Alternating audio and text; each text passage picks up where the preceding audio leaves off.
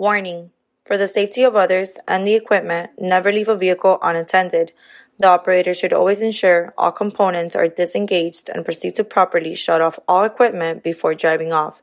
The following procedures we're about to show in this video are in place to prevent any damage if the equipment is left on. These procedures should never be used as an option to turn equipment on and off regularly.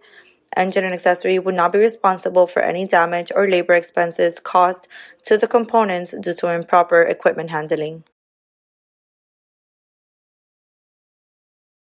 Good morning, guys. RJ here again. This morning I'm going to do a couple of small clips on the safety of the pump and why we have the low air cylinder in the system. First thing we're going to do is show you where the low air cylinder is located.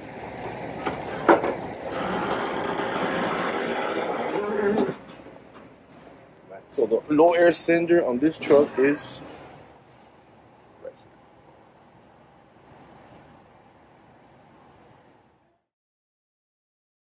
here. So this video is how the low air cylinder works when you try to drive off with the vacuum system on or the jetter system on. So when you get to the job site, you're already gonna have your park brake engaged, so your system will have power to it. At this point, you got to your job site, your system is engaged, your park brake is engaged, and you have power in your system. Now I'm gonna show you what happens when you try to drive off with the system on.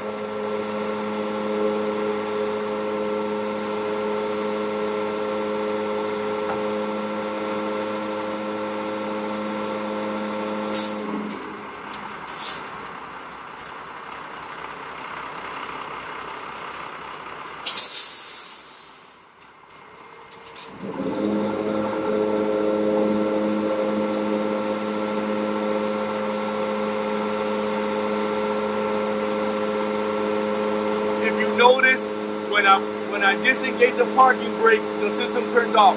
As soon as I re-engage it, it turned right back on. So at this point, I don't know if you can hear the equipment on.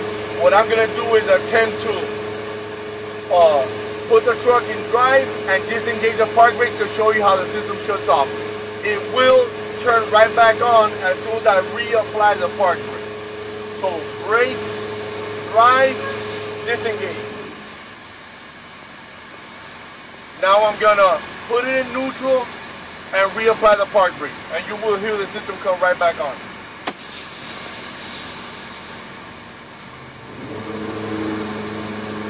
I never got out the truck. This is the case in a situation if the system is on and the driver tries to drive off with the equipment on.